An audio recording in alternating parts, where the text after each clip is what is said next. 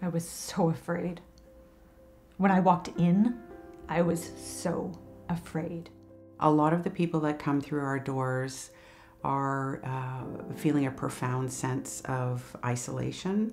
I was certain that I was going to not be going home after this appointment. I was certain I was going to be either going in an ambulance or a police car to the hospital. I feel sad and helpless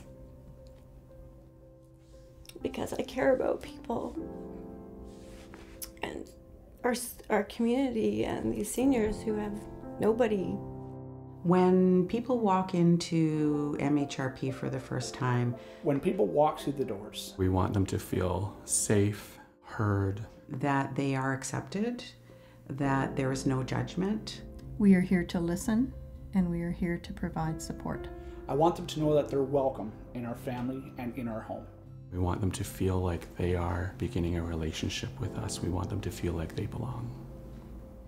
When that person comes in the door that is not in the world's greatest moods, not in the world's greatest place, I think that, you know what, inside that person is a good person. And all we have to do is do our best to get that good person out. We're part of the solution and simply not going to be a stop on an endless revolving door of no, not here, try next door. We want to be a part of a relationship. We want people to feel connected to us in that way.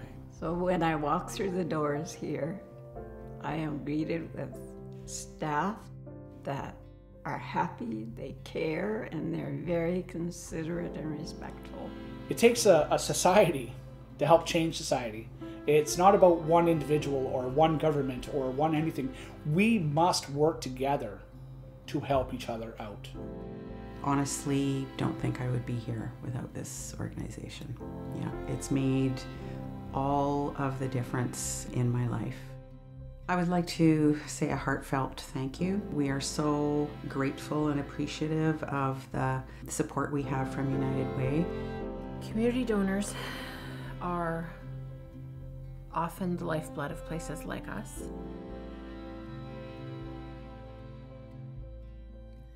These programs are absolutely what changed my life.